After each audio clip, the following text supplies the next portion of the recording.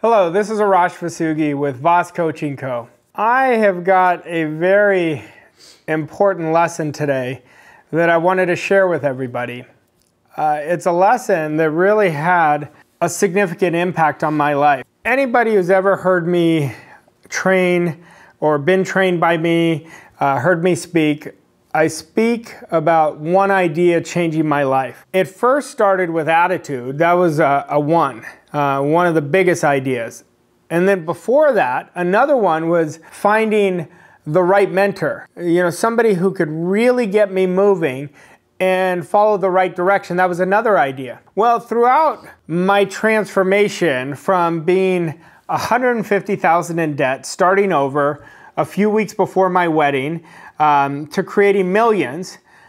And really, along the way, there were so many big ideas, but this idea has really made such a deep impact, not just for my life, but for a lot of my clients that I've taught them this, which is not just standard, personal standard. Our personal standard is our DNA to success. Now, I want you to think about you right now, and I want you to think about your results. I want you to think about your income. Now, you have that on the screen of your mind. That's your standard right now. I want you to think about your business, or if you're in a job, that's your standard. I want you to think about your health. That's your standard. I want you to think about your associations. What do you talk about? That's your standard. See, standard impacts everything in our life. And I want to take a deep dive with you and really show you how just changing your personal standard will change everything in your life. Everybody has a personal standard, but a lot of people don't get to it unless they're pissed off enough or get offended enough by somebody to use it. That's not the healthiest way. We want to use it at any time. I really want to make this part of your huge power, because it's a huge power we have access to. Now, most people have their personal standard. They use it when they're in a crisis, when they're in adversity.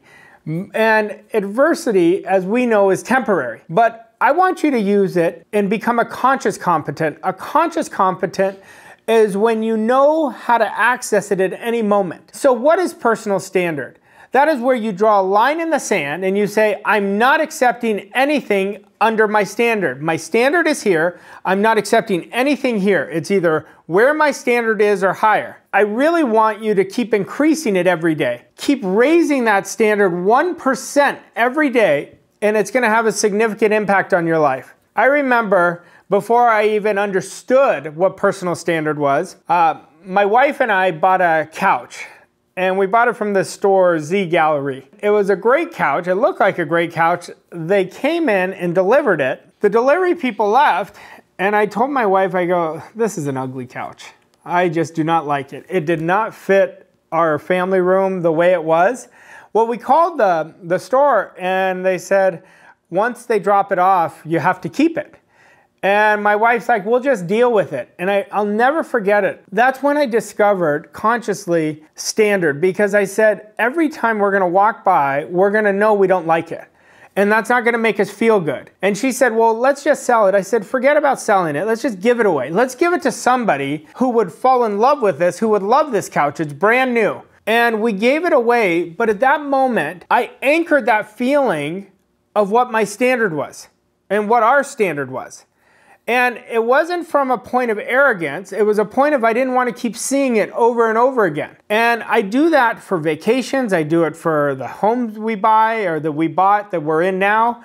I do it for this office. I wanted to really match my standard of how I wanted to live. And you want to start thinking of how do you want to live? And this takes over another part of this, which is personal philosophy. Do you know your personal philosophy? Do you know your standard? Eventually, I want you to make sure your standard matches your personal philosophy.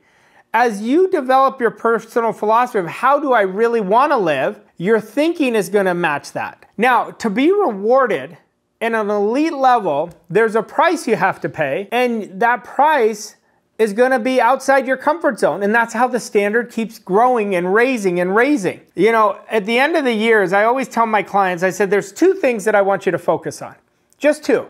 I want you to raise your standard every day for the month of December, and I want you to create one empowering belief. Now, those two things are so simple. Oh, there's only two things for me to do? Well, just remember, less is more. But if you raise your standard for the next 30 days, every day by just 1%, and create one identity-based empowering behavior, you're gonna transform your life. So how do we build our standard? We have to be intentional. We have to be very intentional about it and put a lot of attention that I'm building a bigger idea of myself. And it's not from a point of arrogance. I want to make sure you're clear about this. I've had people ask me, well, is that an arrogant thing to do? No, it's an empowering movement. When you're raising your standard and you're doing it for you, you're not doing it for anybody else. And what ends up happening as you raise your standard, your income will raise. As you raise your standard, your environment will raise. As you raise your standard, the types of things are going to match that standard. And the types of ideas that you're going to build in your consciousness are going to come match your standard. And how do you do it? You build that bigger idea. And remember this, the world rewards the conditioned person. What is the conditioned person? The conditioned person is the person who works on raising their standard every day. And I want you to think about an event that really had such a deep impact on your life, that you, in such a positive way, that you said, you know what, I'm so sick and tired of being sick and tired. This is what I'm doing from this point on. Well, what you were doing, before you could even move, you raised your standard. You made a decision. You said, I'm operating from a significant standard. And then you were rewarded. And that's exactly what happened. Now, how do you do it? You have to have extreme ownership. And you have to have discipline. If you don't discipline your thinking, the outside world is going to discipline it, I promise you.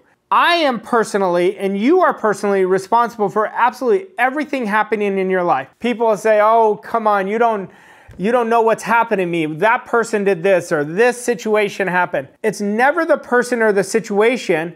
It's how did we think about that? That goes into our standard.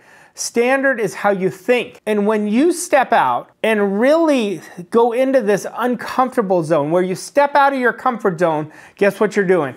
You're raising that standard. I want you to understand standard is part of your image. Our image is the foundation of success. Our image is the foundation of what a paradigm is, and a paradigm is the primary cause of our results. And if you're sitting there thinking, you know, I've done it in certain occasions, I want you to do it every day. I want you never to let anybody rob your standard. Now, a lot of people say, well, I have a standard towards this, I have a standard towards that, I have a standard towards my business, but I don't really care about other stuff. I promise you, at some level, you care.